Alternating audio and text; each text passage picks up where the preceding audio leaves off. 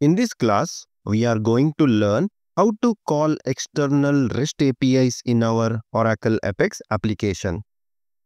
When we are working on Oracle Apex, we might come across a common use case wherein we have to call external web services like the REST API for Oracle Fusion Cloud application or any other application, and we have to get the data and show on our Oracle Apex page. Suppose if you have such requirement in your application, then we will see how we can achieve the same in this demonstration. I have created a step-by-step guide over here that is for calling external REST API in Oracle Apex. We don't have to do coding using PL SQL or write the ORDS script. With just few setups or button clicks, we will be able to consume any REST API. For demonstration purpose, I will be calling the Oracle Fusion Cloud application REST API.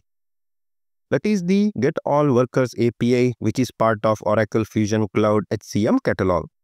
Now, this is the Get All kind of REST API we are considering for today's use case. First and the foremost thing in consuming the external REST API is first we have to create the credential. Suppose if your REST API is not secured, then you can skip this step number 1. So the step number 1, that is to create the credential, is needed only if your REST API is secured using basic authentication or auth or OCI signature, so and so forth. Suppose it is not secured, then you can straight away go to the point 2. Now we'll consider that our Fusion Cloud application is fully secured. Now we will create a web credential. Let me go over to the Apex instance and I will create one application. I will name this as Demo REST API External Use Case. Click on Create. In order to create the web credential, one of the ways you can go to the Oracle Apex workspace over here. Click on the App Builder. From here, you can go to Workspace Utilities and you can go to Web Credential. This is one of the way.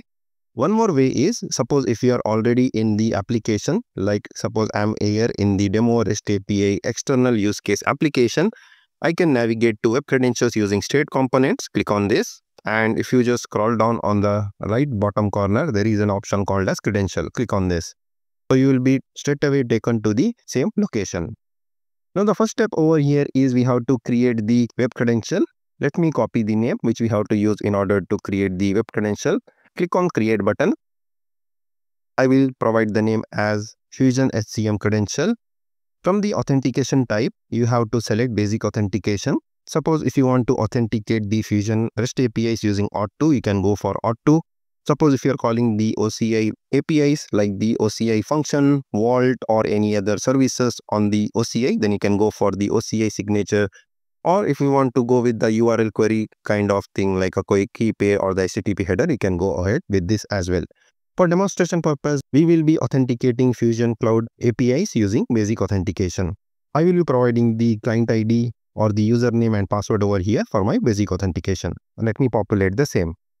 I have populated my username and password for my Fusion instance. I will click on Create. So the first step is done. We have successfully created the web credentials for Fusion Cloud HCM, that is for one of the users. Let me navigate back to my application, that is Demo REST API. Go to this. Now the next step is after creating the credential. So you have to create the web credential only if your API is secured. Suppose if it is not secured, then you can skip the step number 1, that is to create web credential. Now let's configure our REST data source. Click on Shared Component. Just scroll down. You will be seeing this option, that is Data Sources. Click on REST Data Source. Once you are here in this REST Data Sources, click on this Create. I will be selecting from scratch. Suppose if you want to copy from existing data source, like suppose if you have already created an API configuration for workers and now you want to call the public workers, in that case you can copy from existing data source. In our case, this is the first time we are configuring something for Fusion Cloud application. I will select from scratch. Click on Next. In the name, what I will do is I will provide Fusion HCM public workers, something like this, and you have to provide the complete URL endpoint over here. Let me populate the same. So this is my public worker REST API endpoint. Let me copy this from here and paste in the URL endpoint. Optional things are open API URL you can provide or the HTTPS hostname. Click on next.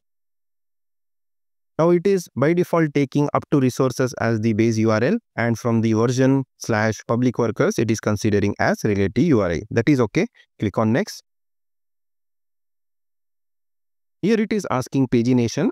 Suppose if your API is returning entire data set in the response, then you can go for no pagination.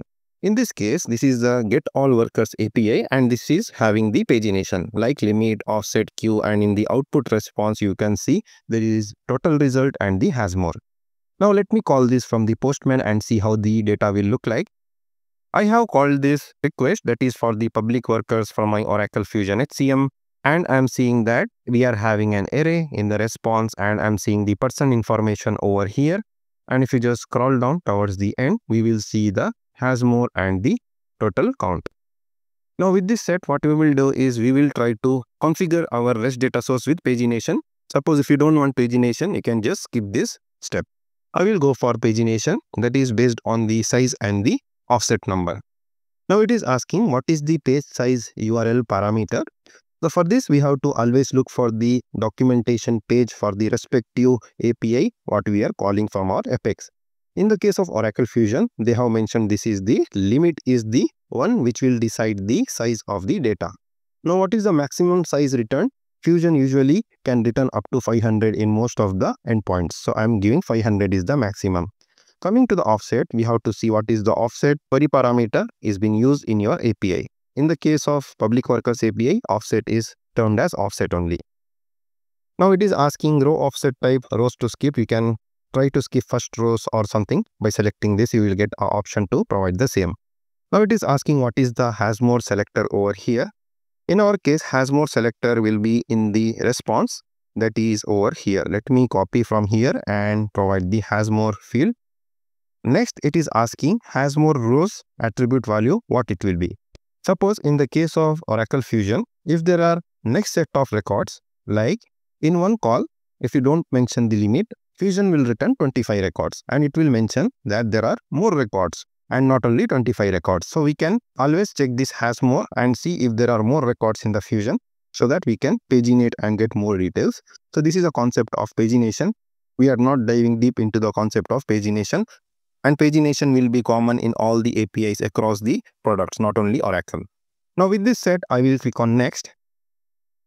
Now here it is asking to select the credential. Our Fusion REST API is secured. We will try to use the credential which we created earlier in this demonstration, that is Fusion HCM cred. We will click on discover so that it can invoke the API and get the sample data. Now here if you see, it is invoking the API and it is showing this is the data, what it is fetching, and also it will be able to paginate.